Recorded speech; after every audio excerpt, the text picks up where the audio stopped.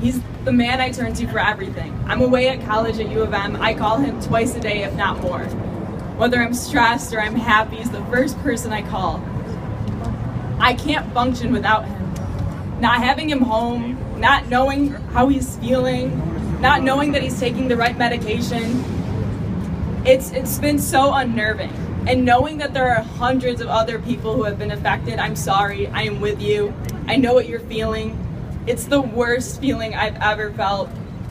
And then looking at my siblings and telling them it's gonna be okay, it's not. It's not. To church, and they just picked him up and took him out of the home saying, oh, he'll be back tomorrow. But that's not true, he's not here.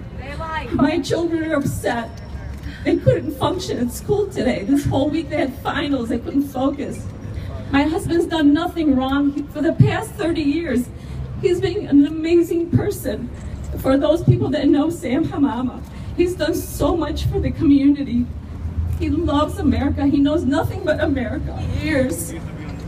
He's been working hard, paying his taxes, supporting our family.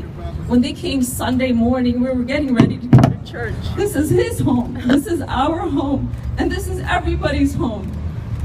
Nobody wants to go back to where they're going to be persecuted.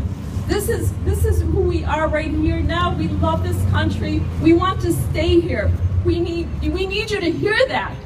This is our home. This is America. This is who we are. We're Americans.